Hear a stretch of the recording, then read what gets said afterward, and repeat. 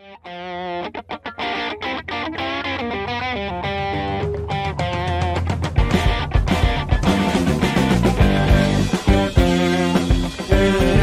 welcome to the Trader Merlin Show. It is your Thursday edition, getting near the tail end of the week.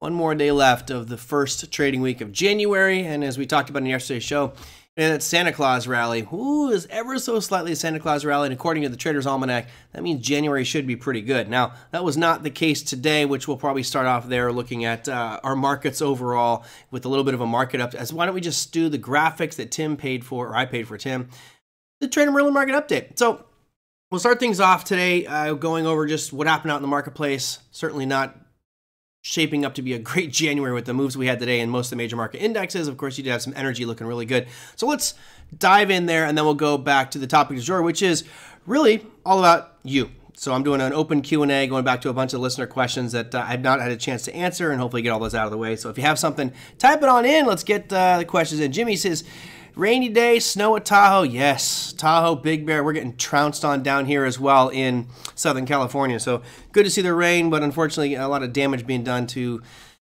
power lines and landslides and floods, but we'll take it. We need it down here. All right, let's start at the bottom, work our way up. NASDAQ 100 is the topic du jour, or at least the worst performer. And by the way, I didn't give you guys the update yesterday.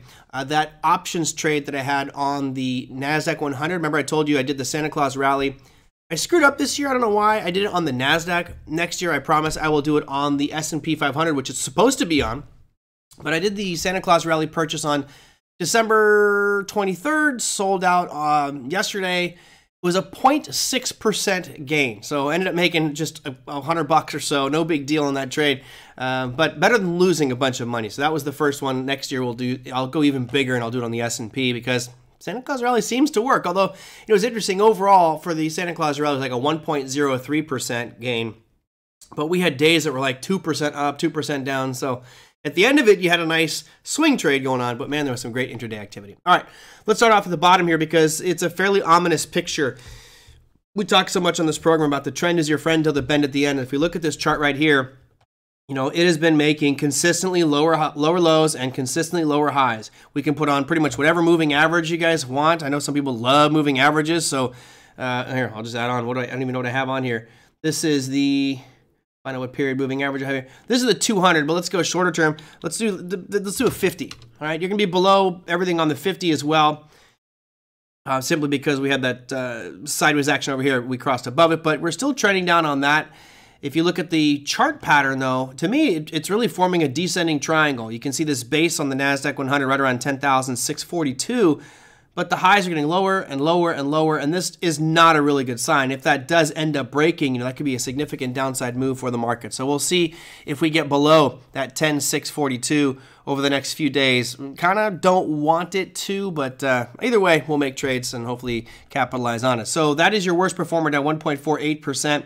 Nipping on the heels of that one, you have the Russell 2000, which looks better.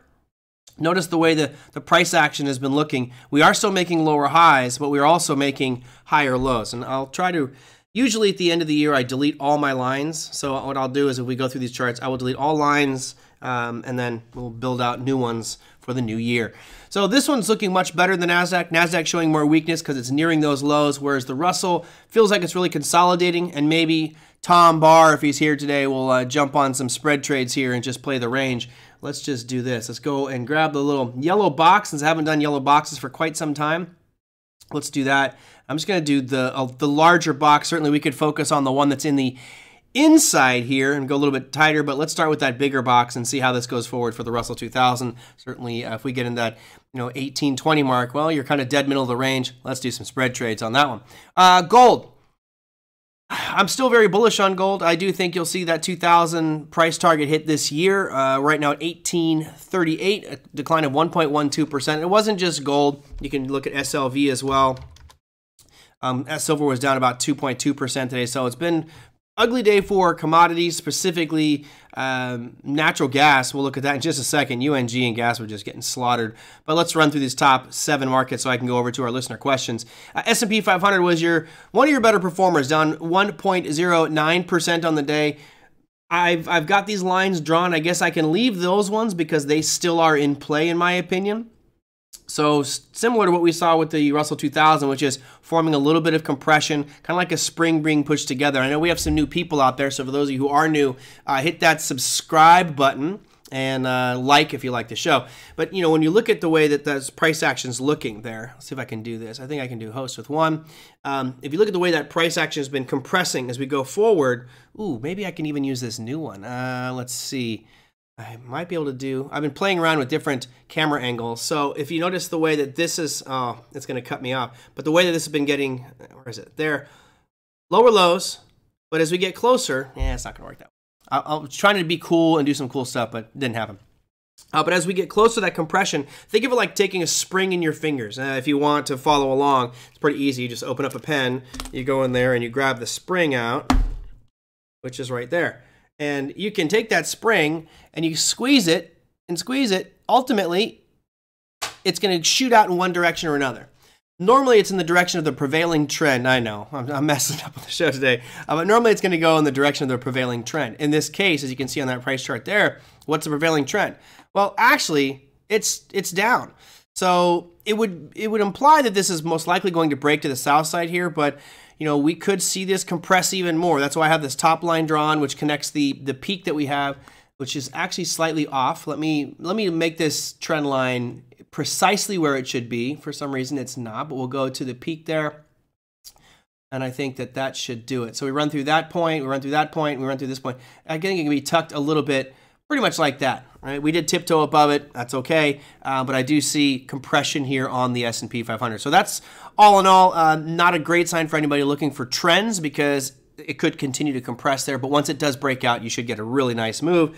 Up or down doesn't particularly matter to the active trader. Odds are it will be to the downside just because of statistical probability. All right, here's your Dow, which is the outlier. When we look at our four indexes, it looks nothing like the other three because it's not near the lows. Actually showed some pretty nice rally up. And again, I think that we talked about this at the end of last year. Why did the Dow perform so well over the past month of October and November and into December?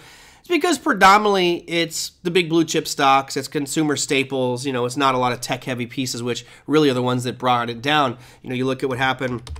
There's your Apple chart. Apple, I do believe now, is officially the second company to lose $1 trillion worth of market capitalization. They are now under $2 trillion. They were at $3 trillion.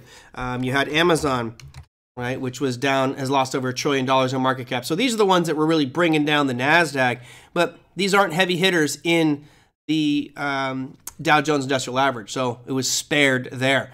Let's go up a little bit further, look at Bitcoin. Nothing really here to speak of. It is pretty much flatlined. If you look at this chart, really, really ugly. So I'll just jump that one real quick. And then today we had a bit of an about face. Obviously, the last 2 days for crude oil have been absolutely brutal. Big declines from over $80 down to around 73 or in the 72 range.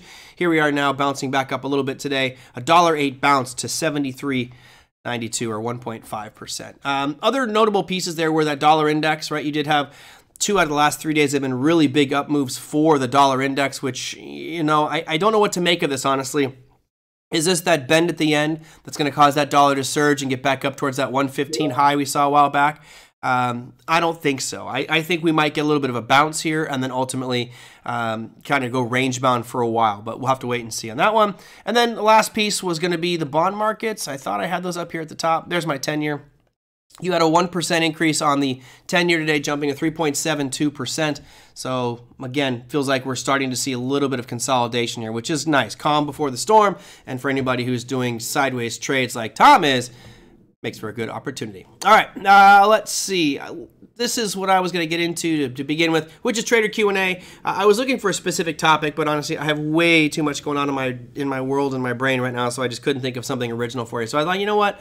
I'll dive into the listener questions and at least answer a few of those on today's show before I grab a glass of whiskey for the Friday show. Before we do that, let's start off with just some economic data that came out today. Kind of surprised to see this one. We talked about the jobs report, and if you look at the it's a bunch of birds outside, crazy screaming noises. If you look at the Monday morning must-knows I do for all my trading academy, I address this. It's really the jobs week. There's so much jobs information. But as you can see here, you have the ADP non-farm employment change, which is job creation. They were actually expecting a contraction from 182,000 jobs to 152. So they were looking at a reduction of 30,000 jobs as far as non-farm employment change. Actually, instead of being negative 30K, we actually came out at positive. Let's see, that's 35 plus 18 is going to be 47, right? No, 43. 53. We had a 53 plus. So basically, you're looking at an $83,000 job discrepancy between expectations and reality. Not too shabby. That's actually really good news. I kind of anticipated the market surging a little bit on that, but look at the reaction. Here is the S&P 500. Bring up the ES. Look at it on a 5-minute time frame, and the reaction to that right from the onset is just bearish. It's bizarre when you think of, hey, job creation. There was a ton of jobs created. That in theory should be a very positive sign, right? Well, it just goes to show you that the market will do whatever it wants to do at any moment in time, and makes it sometimes very challenging for us. So that was your economic calendar, your earnings calendar. You had a couple decent names out there.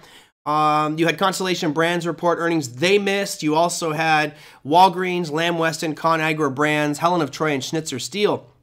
A lot of those beat earnings. As you can see there, Lamb Weston really just beating earnings significantly, and they were up 9.77%. But look right above it, right? You had Lamb Weston had a 72% surprise on their earnings, and price was up 9%. Walgreens Boots Alliance had a, call it a 1% surprise in the earnings, so they were in line, and you were down 6%. So, I don't know, it goes to show you never know with earnings. None of these are really market movers. It's not until next week, as you guys may probably know this. Maybe I can just quiz you, just because I do like when you guys get all kinds of responses in there. What major event is happening next week that could potentially be a major market driver, right? There's something happening next week that I want to just see how much attention you guys play to the markets, but there's an event happening next week that is really like, all right, here we go. This is it. Amazon did cut 18,000 jobs, and you're seeing more. I think Salesforce cut some more jobs. But this is going to be the new norm. You're going to see job cuts going on all over the place, and I think many of you in your jobs, in your environment, are going to start to see layoffs happening, I think, more and more. Again, this was foreshadowed, was it not? We heard Jerome Powell say, expect pain, expect higher unemployment, and it's been coming slowly. We've talked about some of those companies that have been doing layoffs, but, Amazon doing 18,000, that's pretty big. Salesforce as well. So next week you do have CPI, which is a big one. But remember, we get an inflationary number like every week, right? It seems like there's something. It's either PPI, CPI, or core PCE. So yes, that will be important. So congrats to those guys and gals that got the CPI number. But really, it boils down to Friday.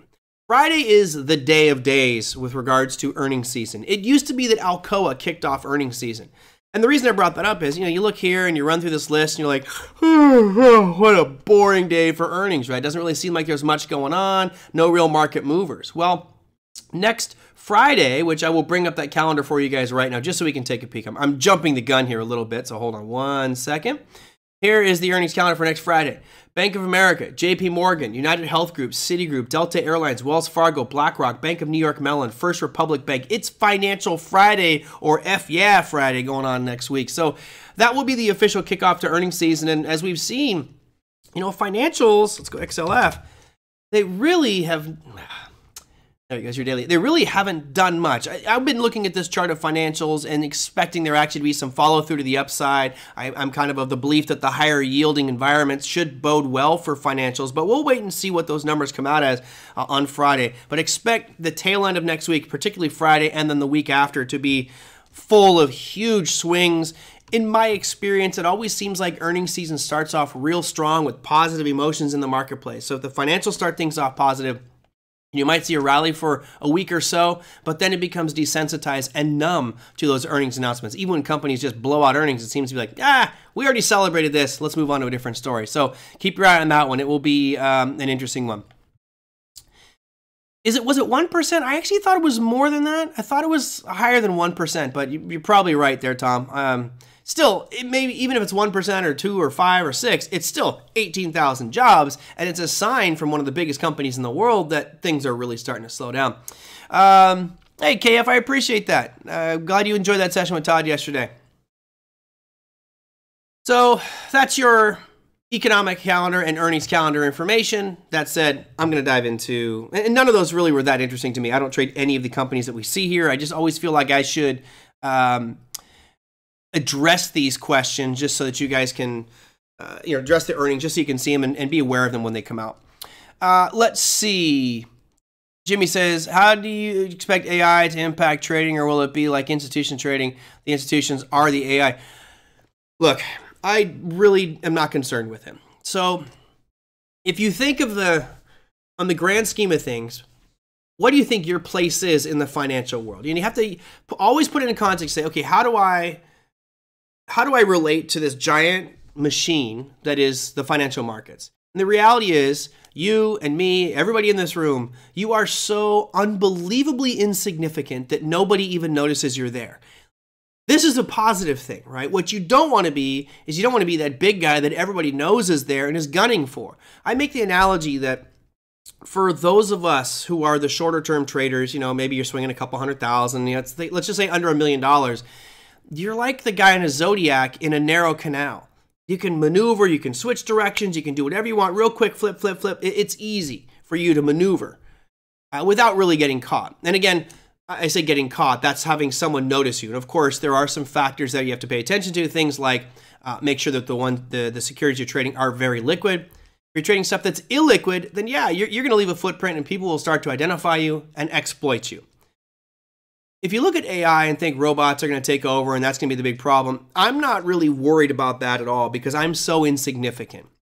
I think I told you guys this story before. It's kind of funny. I was teaching over in Italy and I was sitting in my office writing on my computer, doing some typing, and I just went to scratch my neck like this. And as I did that, this mosquito flew off my neck. Basically, he didn't really fly. He was so engrossed with blood, I've never seen one this big, that he literally fell to my desk and he started bouncing, like trying to fly, but he was so fat, he'd been there for so long that he just couldn't fly anymore. And I'm like, okay, that's crazy. And I just smashed him. And from that point on, I have this idea in my mindset that that's what my goal as a trader is. Whether your goal is this or not, it's defined, but mine is this. You have to approach it like you're a mosquito. A mosquito, if all it needs is a little bit of blood to live, right, to survive. And if I can go into these markets, whether that's stocks or options or futures or Forex or cryptocurrencies, derivatives, whatever, and just get a little bit, enough to meet my needs, then I can get in and out with nobody really noticing. Where we get caught is where you get greedy and stay on there too long, try to make too much, make too big of a play, and then that mosquito gets killed. I don't want to be that mosquito. So I know it's a horrible analogy, but I think many of you might be able to relate to that one as I'm the master of bad analogy. Hey, Big Ab, good to see you. Skill Talksman, Jeff Ski taking my $150 losses lately in metals, energy, S&P, just can't find a way to beat the chop. Yeah, no matter what futures. I'm starting out, but maybe instead of futures, if it's chop, go to options, right? I had this conversation that I think was a conversation we had with Larry. If you think of Forex markets or futures, you really have to be right directionally. Whereas options, you don't have to be right directionally. If it goes sideways and does nothing, you're like, okay, cool, great. Tom says, big corporations can always cut 10%. Yep. And they could probably cut more. And what's interesting is this came right after the holiday season. And you know that they did a massive amount of hiring for the holidays. So I don't know what the normal layoffs are. My assumption is there's probably a standard pattern of layoffs in January after the holiday rush. I know friends that went to work for Amazon and it was just for a part-time basis, just for the Christmas rush. So probably not that big of a deal, but a time for companies to clean house a little bit. And it's probably a good thing. If we look at Amazon, now you guys got me on different topics. That's perfect. I love it. If you look at Amazon's chart here, I'm bullish on Amazon. I'm just not buying it yet. I mean, look at this price chart. It's still just not looking strong. Today's news, in theory, should help Amazon. Why? Well, because you're cutting, let's say it's 1% of your workforce. You have 18,000 jobs. Well, you're saving quite a bit of money. So normally that would act well for a company going forward. But in order to make that statement definitively, I'd have to look and see what the historical pattern of layoffs are for Amazon going into January, which I'm sure there's a regular flow. Oh, no problem, Agent. Glad you're here. Welcome to the program. Hit subscribe and share it. Always great to have a little help in spreading the show here. All right, I'm gonna do something just a little bit different here. Obviously, I love answering listener questions. For those of you who might be new, send your questions. Basically, go to Trader Merlin's YouTube page, click on any video. You can put your comments down below that. What I do is I generally take those, put them into a PowerPoint deck, and get to those as we progress. So this is one that came through to my email. You can email me at tradermerlin@gmail.com. Thoughts on the Speaker of the House situation from Lisa. Now, at least I don't know if this was you that's in the chat here, but you guys know my stance on this stuff. I don't care about the Speaker of the House. Right? It's not going to impact me. Will it move the markets? It could potentially, but I really just don't care. I don't care who's the Speaker of the House. I don't care if it's a Democrat or Republican. Just do their jobs. And right now, I don't feel like they're doing their jobs. It's on the 10th vote. So I guess in that sense, I do care. I think it's just annoying that we have to sit there and watch these guys bicker about who's going to do what. You got hired. You got paid by us as your taxpayers. Do your freaking job. That said, I don't really care who it is. You know, I can anticipate that it might be this person or that person and maybe make a trade. But in reality, especially on this program, it's just about markets. And that's all I really care about. What I did think was interesting is I know many of you have been saying that Nancy Pelosi, right? That Nancy Pelosi is the biggest scammer out there and she's all insider trading and she trades so much. I got this the other day and I thought this was really interesting. So what this is showing you the members of Congress that actually made money, what their rates of return were for 2022. And does anybody see Nancy Pelosi on here? This is not a Democrat thing. It's not a Republican thing. Look at the red, obviously, is Republican, blue's Democrats. You know, Patrick Fallon had the greatest rate of return for a Congress member, 51.6%. Awesome. Susie Lee, you know, and it's fairly even here, Democrats versus Republicans. It just drives me nuts when, you know, someone's like, oh, well, it's all Democrats are doing this, or they're both doing it. They're both scum. But down here near the bottom, she actually lost money. She did worse than the S&P 500 this year. She was down 19.8% apparently. Now, I don't know what her husband was at, but I thought you might find that interesting when you're at your next, you know, dinner party or conversation. Somebody's like, oh, Nancy Pelosi is the best insider trader. Well, I think we could reassess that statement and look here and go, how about Patrick Fallon?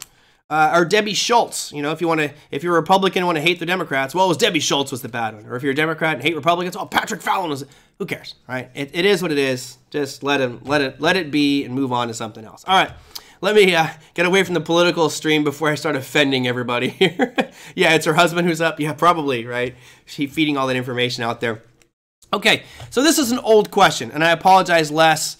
I know that you sent this one a while ago, and I apologize for not getting to it, but I will get to it right now. Les says, the shooting star candle by itself is not significant unless it is after a move up. But how much of an up move do we have to make the shooting star valid for trading? Is it after just one bullish candle or several, or does it have to move up a certain percentage? Well, you know, I think what's interesting with that one, Les, and it's a good question, is I think you have to map rules around it for yourself. I don't have any specific, oh, it needs to move 5% or 2% or 1%. I don't do anything like that. But let me get my PowerPoint over here and I'll draw some drawing tools so I can draw a couple pictures of them. And then we will answer that question with a visual, which I think is probably the best way to answer that. So a new slide, make it a clear one. Okay, so now I will draw something for you. I'll draw a few different things. So if we look at a shooting star, so those of you who might be, not the donkey of the day. We're going to go over conveniently the donkey of the day. My cursor landed on that one. Sorry about that. All right. So if I go over here and I'll draw a shooting star for people. Come on. There it is. Shooting star is where you have a long topping tail and you have a small real body, right? And essentially what you had was a period of time where price was up and looking rather bullish, and then all of a sudden came crashing down. You know, if you have price looking like this, where it's just traversing sideways and you have a that formation, I agree with you. It's insignificant. Now, if I have a situation where I'm looking at a nice uptrend and I get one like that, now I'm interested, right? This is really what I'm looking for in a daily. I have scans and filters where I'm looking for that type of setup. And of course, I'll put a line below the low. If it opens up here anywhere and breaks down, great, I'll make that trade. That's it. As far as, is there a distance requirement between here and that peak? You know, is there X amount of value? Not for me. I don't really look at that and say, hey, it has to move 4, 5, 6%, nothing like that. What I do like in conjunction with this, so let's draw a similar picture. If we have, you know, the upper left-hand corner one is just choppy market with the shooting star formation doesn't mean anything. An uptrend of the shooting star is great. We like this, but what could we use to make this better? Let me ask you guys that question. All right, if we look at the example I've got drawn here, the one that I like, where I like this, an uptrend shooting star. There's two things in particular that I'm going to be looking at that make me go, ooh, now I really like it. Right, I really like this formation. What is it? Does time frame matter? Glenn, great question. Generally with these, you like to start off with dailies because dailies will give you gap ups, right? You don't usually get gaps on an intraday. But if I saw a 5-minute shooting star, let's say market just opens up at 6:30 Pacific, rallies hard for an hour and a half, and all of a sudden has a shooting star, hey, could I trade that? Absolutely. The thing is, you're probably not going to get as big of a move as if you're trading it on a daily just because of scale. So you guys got it. John says supply zone. Yes, that's definitely one of them. And then believable direction says volume. Both of those are like odds enhancers for me, right? So if I have this setup, which is price rallying, got a nice trend, and it could be a super steep move or a nice just, if it looks like this uptrend, dab now with this stupid drawing tool. If it looks like that is an uptrend or like this is an uptrend, yeah, I mean, I'm interested in both. I don't really have a preference, but what I want to see is let's get rid of this one on the right hand side, get rid of that, and let's say we got this uptrend here, and I got my shooting star there. So there's your shooting star, and bam. If I look over here to the left and I can see that, oh wow, it came into a supply zone. Let's just assume that this was an old supply zone over here, right? Just making it up as we go along. So we had a supply zone, it's sold off, and then makes this nice big uptrend. If I look back and I've got the supply zone over here, that makes me feel even better because now I'm anticipating it selling off. But if I'm using the supply zone, right? The problem here is if I'm going to trade the candlestick formation when it breaks this low, I've already left all of this money on the table. That's lost money. But that's okay, right? I would much rather enter a trade having left money on the table, but having more confidence that it's actually moving in my direction. The other part here is, as was said by Eric and believable direction, is volume. So if volume looks like this, here's volume at the bottom, right? You have some little spikes, okay, looks great. And as it's trending up, you get higher volume. And all of a sudden, you have a candle looks like this. We're talking double, triple, normal volume into supply, and I have a shooting star. This is where you throw your hands up in the air and you're like, oh, yes, this is it. Now, does it mean it has to work? No, nothing does. But it's like if I had the spectrum of odds of probability and I just have a shooting star, whatever, 50-50, coin toss. If I have it in the example that I just drew for you, we'll say in the uptrend, and I have an uptrend with a shooting star, but no supply and no volume, I'll go 55-45 in my favor. If I've got an uptrend into supply with the shooting star, now I'm looking like, I feel like I'm at a 60-40. Now you add climactic volume, which usually indicates change, I feel like I'm at 70 or 75% in my favor, right? And those are all just subjective numbers in my head, just from my experience, but it's all about having, in this case, these would be, to some extent, odds enhancers. Right, the supply zone is one piece, the shooting star is another piece, the trend is another piece, the volume is another piece, and you put all those things together, and I think that what it does is it removes a lot of the emotion from you as far as here's how I need to make a trade, keeps it rather simple, and there you go. And again, we could flip this whole thing upside down and make it a hammer formation, right? So Les, did I answer your question? Fast move up on volume too. I mean, when you get a really fast move, the challenge there is I would much rather trade something that has a nice consistent trend versus a super big spike over 2 days, because I don't know how much emotion is in that move, right? When you see something move 20 or 30% in just a couple of days, you got to go, oh, wait a minute. Is there something I don't know?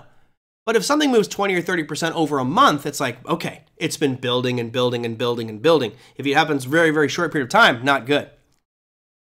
Exactly, agent. It's about making sure that if I am going to put my money, my hard-earned money on the line, that the odds are in my favor, right? I'm not going to go to Vegas and go, oh, sweet, roulette, putting everything on red or black. That's a sucker bet. Over time, you're going to lose money because it's a 48% chance of winning in that situation, which means 52% of the time you'll lose in Vegas on that bet. In blackjack, I think your odds are 49% in your favor if you don't have a strategy. And so over time, you'll end up losing money if you just play any really gambling game in Las Vegas. The whole point of it. Awesome, Les. So my question is, on a setup like that, what would be your signal that this isn't going to work? There's multiple things, but in the past, I've mentioned with my viewers quite a bit. Let me get some of this stuff out of the way here. Erase these. All right, so get rid of all that garbage. What I love to look for, and just the simplicity of it, is I put a line right across the bottom, and I say the next candle has to open anywhere above this line. Anywhere up here. So if it opens up here, I'm okay. If it opens there, I'm okay. If it opens here, I'm okay. If it opens down below it, I'm out. I'm not interested. And that's just my rule. That's just from my experience. That's how I trade them. Find what works for you.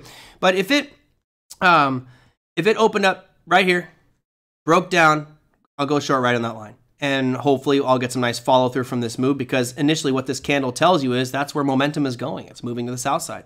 Now, if it opens up down here and then rallies up, to me it's a dead trade. I'm not interested anymore. So there's a lot of different reasons that could cancel or show me that it make me believe it's not going to work. But generally, when it gaps down below there and rallies back up, I'll leave it alone. If it opens up here, so let's go back just a second, because I'm pretty sure this is going to be your question here, Agent Sancho. If it opens up here and then has a day where it's got a nice big green candle, okay, well, is the shooting star still in play? In my opinion, yes.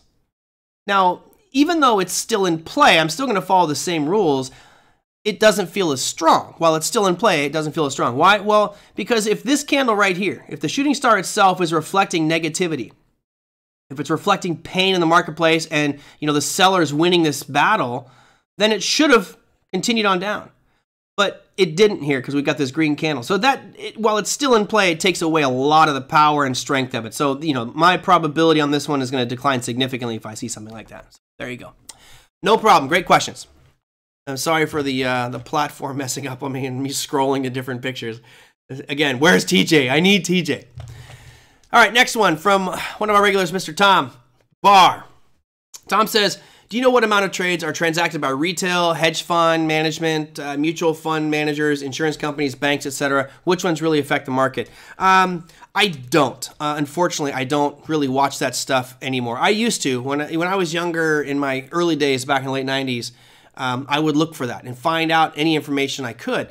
Unfortunately, a lot of that is hidden. So a lot of the data you're going to see about mutual funds, about hedge fund management, insurance companies, banks, they're not forced to report on a monthly basis. It's going to be more quarterly.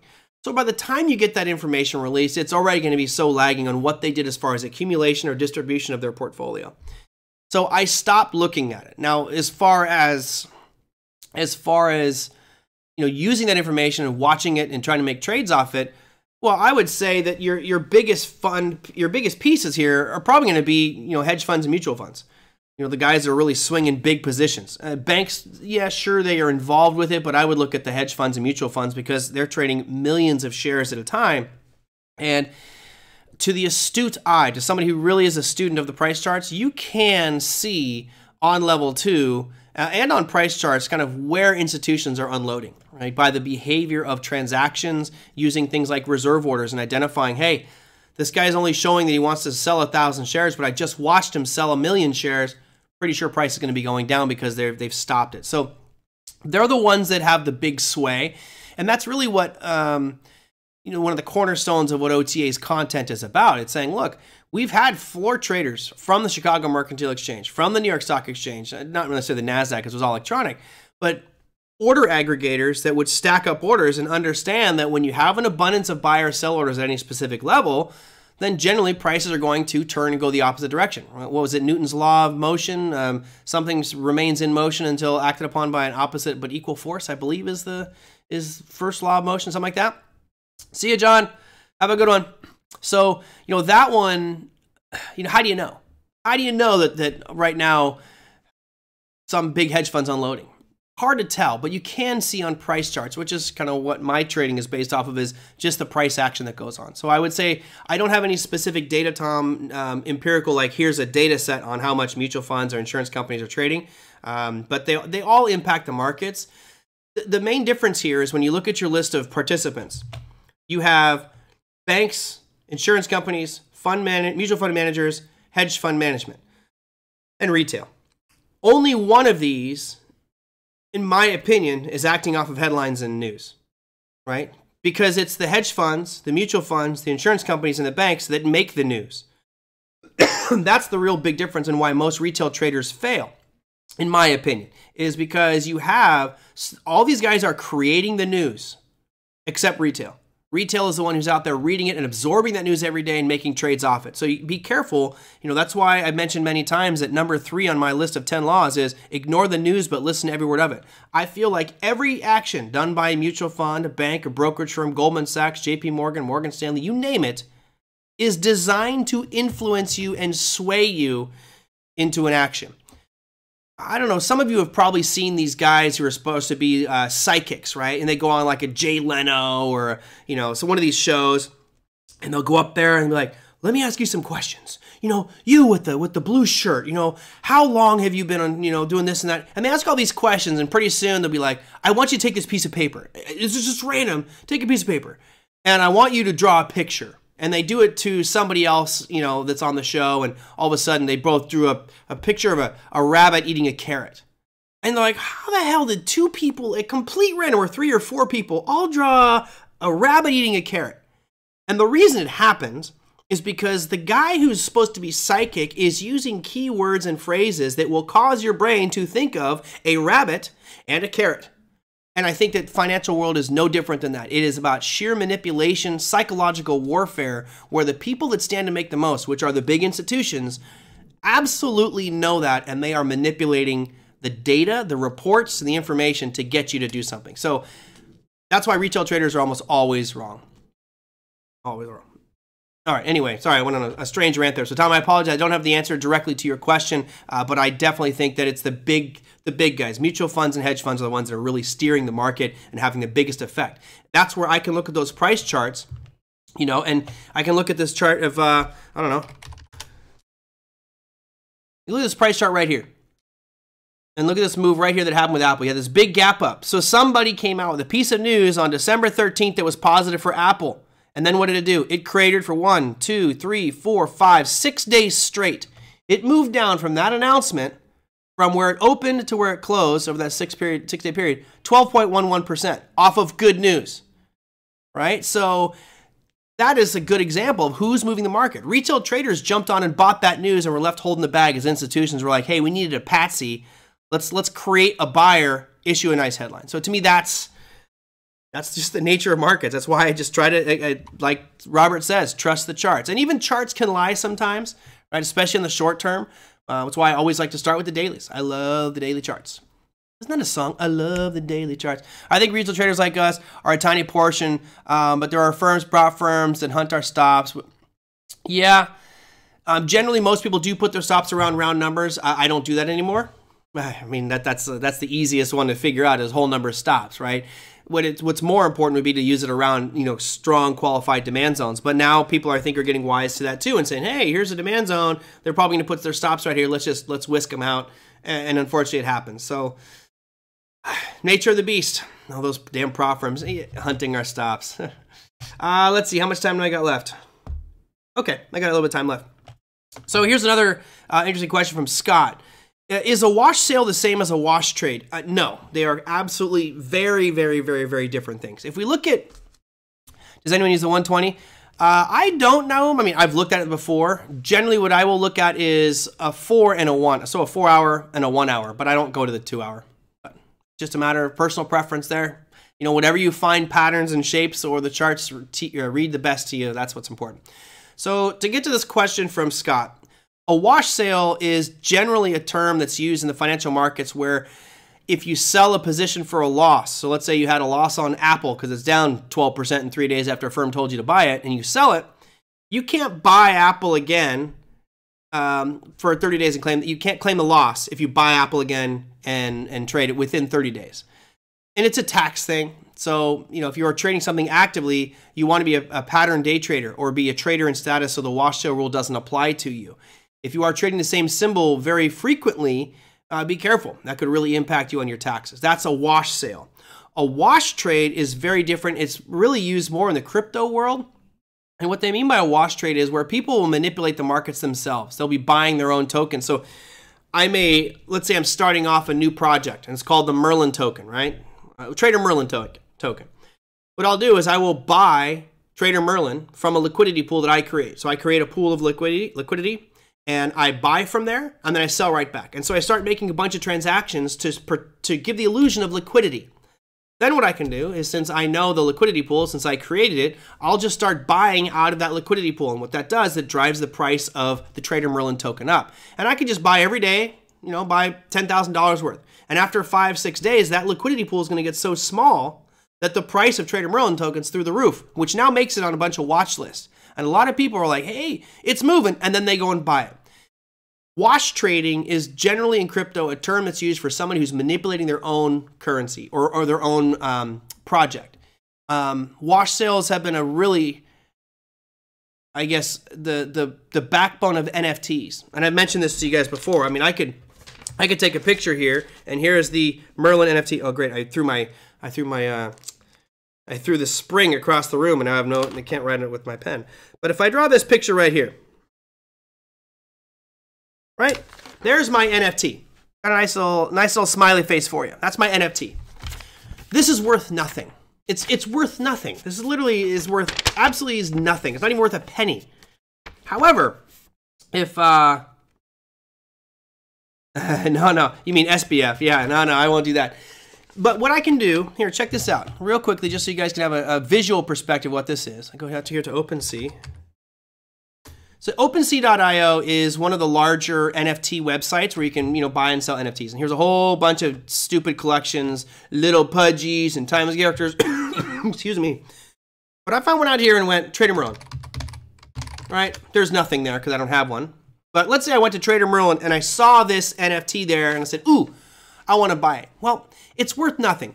So how do I create value? Here's what I do. I take this, I put it on OpenSea and it's worth nothing. And let's say I have $1 million in cash. What I will do is I will post this on OpenSea. It's an NFT, so it's all digital. And I buy it from myself for $1 million. So now this piece of artwork, which was worth $0, is now worth $1 million. How do I know? Well, I can look at the track record and say, hey, this thing sold for $1 million. Now what I'll do, and think about what I have now. I now have an asset that is an NFT worth $1 million because it's listed on OpenSea as $1 million, but I also paid myself. So I've pretty much doubled my value. I had $1 million in cash and a worthless piece of paper. I bought the worthless piece of paper with my $1 million, and because I'm paying myself because it's my art, I now have $1 million again, less commissions. So now I have $2 million. That's wash trading. And this is something that really has happened a lot in the NFT space, where people were artificially propping up their prices and creating this feeding frenzy. That's a wash trade. So very different wash sale versus wash trade. Wash trade is outright manipulation. The wash sale is a tax issue. I think that's what we had here. Bob said, Ganesh, can you identify the next big stock at its early stage using charts, or do you need fundamental analysis? I would contend that you probably need to have fundamental analysis there. Like, I think if you're going to look at the next big thing, you really want to be looking at what are they doing, right? Because if it already has a really strong trend, I mean, I think you can find strong companies that start early on, but I think you're looking for the fundamentals, right? That's what Larry was doing. He had a great call the other day. What was that one? Was it NTES? Remember Larry was on the show. Was it last week? I'm losing track of time, guys. NTES. I think it was last week. Yeah, here's his NTES. I mean, heck of a move since he was on the program. Was it $72? Now we're up at 82. Oh, heck of a gain there. Nice call, Larry. He's got a couple other ones. I think he wants. What's another one? I thought no, it was Copart. Not ConocoPhillips. It was Copart. But anyway. Yeah, I don't usually look for those types of things. The only thing, Ganesh, right now that I'm looking for, that it's in its infancy, that I think is going to grow to be the next big thing, is in crypto and digital assets. That's really where my focus is for that type of investment. And part of the things we did with the Crypto Investor Live program, not only this morning, but also on Thursday nights, is doing project analysis, looking and seeing, Is this a viable company? What are they trying to do? Because many of these companies are so small and they're in such their infancy that the upside potential is absolutely enormous if they can get adopted. So that's where I'm looking. I don't look at the equity markets anymore as a mechanism to find the next great thing. I'm more of a trader in the equity markets. So. Diddly squat. No, I'm definitely have no interest in being a Sam Bankman-Fried. Absolutely not. The first Merlin NFT ever minted. Take my money? No. I don't see the point in an NFT. It's just silly to me. Except that you can't sell it to anyone if it's really worth nothing. Well, see, that's the thing, Liz, is a wash trade is where they're actually making people believe that this has value. So let's say that we've got 4 or 5 of us as a group. So I'm going to take the last 5 names. Skilled Stocksman, GD, Liz, Frank, and myself, 5, all have $1 million, right? So what I can post it, we make up garbage. Just scribble on napkins and put them on OpenSea and sell those. So Skilled Stocksman comes in, he buys the first time that we post it, and then he immediately lists it again for sale, and then GD buys the same thing. But we all know that we're doing this. We're trying to create the illusion that there's so much demand for these NFTs. You know, when you look at some of them, let me show you one here that you're gonna be like, are you kidding me? How many of you guys know Gary Vaynerchuk? I think it's called VFriends. Gary Vaynerchuk, you know, just a really loud, outspoken guy, Mr. Motivation. If you look at the Gary VFriends, you're going to be like, this is some of the dumbest stuff I've ever seen. Oh, these are actually brand new. Oh, these look way better. Wow. These are the new batch. He used to have a batch that looked, oh, Series 2. Let's see if there's a Series 1. Let's go VFriends. You guys are going to laugh. So these ones look kind of cool. Cool little arcadey looking artwork. Watch these ones. There it is. I mean, this is something that your kids drew and you took the picture and put on the refrigerator. Oh, look, you drew a bug. This is going for 5.79 Ethereum. That's $7,000 for this idiotic picture of a cockroach. Unbelievable in my opinion. And some of these, like literally, I draw better than this. Like, I'm pretty sure I could beat your armadillo here, buddy. This is the articulate armadillo. That's $8,100. I mean, some of them are just outrageous. The walrus, the woke walrus, I mean, come on, man. People are buying this crap. And wash trades, ooh, the persuasive pigeon. That's what I'm talking about, the persuasive pigeon. Only $9,300. I'd rather go buy a car or at least a nice down payment. I mean, $9,000 gets me an epic, legendary vacation in Thailand for about 6 months on $9,000. But no, you can have a picture of a pigeon that someone drew with a Sharpie. I don't know. Sometimes the stupidity of what goes on in crypto blows my mind. That said, there's a lot of amazing things going on. So anyway, that was the whole wash trade setup there. Scott, thank you for that question. And I'm going to do, I'll do one more, and then I got to wrap things up here because I got buyer beware. Yep. And you know, the problem is it's not just with crypto and NFTs. It's also with stocks. Is that FOMO, that fear of missing out, right? When you want to be a part of the next big run, and that's what was created with the NFT space. I did not buy any NFTs. Actually, I take that back. I'd be lying if I said that. There's a game called Star Atlas that you have to buy NFTs, but the NFTs are food for your crew, gas for your ships, and repair kits. So they're really small price, but those NFTs become part of the game. I think that's kind of cool. That's a different way of using NFTs. And I think what we'll have in the near future is an evolution of how we use a non-fungible token. They will be integral in our daily way of doing lives. I think it'll absolutely be ingrained in the way we do things. So let me do one last little quick question here for Landis in Singapore. Yeah, wouldn't it be nice if it was the Ethiopian bear? No, unfortunately, that's Ethereum, buddy. Landis says, what are a few reports that can somewhat summarize Fed liquidity levels? Well, I'm not quite sure what you mean by Fed liquidity levels, but you know, the easiest thing to do is simply go out to the Fed's website. You have a lot of data and resources out there, especially if you go to Fred. Let's go over here. So, you know, if you're looking at liquidity, generally that means their balance sheet. So you can go out there and see their assets, their liabilities. You know, when I look at pictures like this is a very interesting picture. And I know most aren't going to look at this and understand, but this is the assets on the Fed's balance sheets. Now, back here in, you know, April of last year, we were right around, let's call it $9 trillion on their balance sheet. And now we're at 8.5. So 400 billion, almost $500 billion worth of assets have been sold in the open market. Now, what assets are we talking about here? Well, for most of that, that's the 10-year, right? So let's go up here to the bond section of my watch list. Go to that 10-year. So here you have, the 10-year. You go back into April of last year, March, April. Where do we really see the bond market take off? Back when the Fed peaked and started unwinding their balance sheet was back here March and April. That's when they made the announcement. The 10-year was at 1.7. We reached all the way up here to 4.3. So that little arc that you see there curving over on this Fed's balance sheet had a very large role in pushing the yields up because they're flooding the market with bonds that nobody wants. Therefore, you have to offer a higher yield. And if this continues, I mean, can you guys imagine, if you look at this chart right here, we've only seen call it $500 billion reduction in the balance sheet. Could you imagine what our markets or the yield would look like if all of a sudden they kept selling and we found they went all the way down to $4 trillion on their balance sheet? They cut it in half. If they sold that many bonds, then this yield is going to be like 10, 12%. They're going to be off the charts. I mean, look, Scott McCormick picked on November 1st. He said 7% is his target. And I think that's a very real reality if the Fed keeps selling. So anyway, I don't have any specific reports, Landis, but you can always go to the Federal Reserve Board. That's one. You can also go to, I believe it's just called FRED,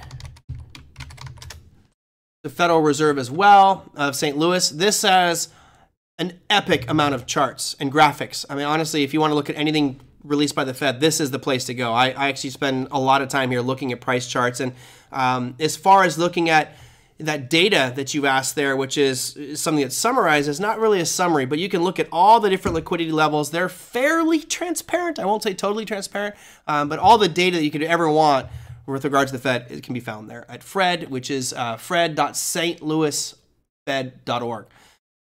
All right, let me wrap up here. Ganesh, are my stop losses when I enter a trade visible to others? I see most of the time my stop loss is triggered and then go to the right direction. Yeah. So it depends on which firm you keep your orders at, and every one of them is going to be different. A lot of them sell their order flow to somebody else. So sale of order flow is a big factor, specifically with companies like Robinhood, but a lot of them are selling the order flow to another party. If that's the case, then that third party has total visibility of your trades. A lot of the, excuse me, companies like Robinhood, to my understanding, they're not actually trading. They're not doing any trading. So even though they could see your stops, there's nothing useful for them at all. Some firms can. I believe Interactive Broker can, and Fidelity does have Trade Desk as well, so they probably can see your orders. Let's be honest, for the most part, they're not going to try to move a market, by 20 or 30 cents to take out someone's 100 shares of a stock, right? So we don't need to worry too much about that. But if there's an overabundance of orders at a specific level, then they may try to take those out. Okay, let me wrap up here because I have a phone call I got to take. As far as economic calendar, this is what we've got cooking for tomorrow. There is some big news happening. It's the final day of the week, which means we do get the last big blast of unemployment data, or at least jobs data. You can see in the middle there, 5:30 a.m. Pacific time, 1 hour before the market's open, you have your unemployment rate coming out, non-farm employment change as well. That's different than the ADP. Average hourly earnings, and then you also have unemployment and employment data coming out for Canada at the same time. 2 a.m., you have retail sales coming out for Europe. They're expecting a nice about face there. Maybe that's the holiday season coming home to roost. And then you can see as the markets are open at 7 a.m., 30 minutes into the trading session, factory orders, ISM services, PMI data as well for the U.S. markets. And there really isn't anything there noteworthy on the earnings front for tomorrow. So that will do it for today. Tomorrow is Friday.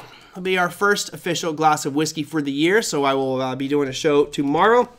If you guys have anything specific you want me to cover, put them down below the YouTube videos. Pick a video. Just say, hey, I want you to cover this on the show. I'll put it in the slides, and if I have some time, we'll get to it. So hopefully you guys, I don't know. I'm not sure, GD. I'll have to look at that one. I didn't think there was a holiday this Monday, but pretty sure there's not. But if you guys like the show, I know we got some new people here, so for the newbies out there, hit that subscribe button so I can grow my subscriber base, share it, and get more people over here. The more interactivity I get, the better it is. So thank you guys so much for participating in today's show. A lot of great comments out there. I will see you guys tomorrow with a nice glass of whiskey going over whatever topics you like. You can email me at TraderMerlin@gmail.com as well. Take care, everybody. I will see you tomorrow.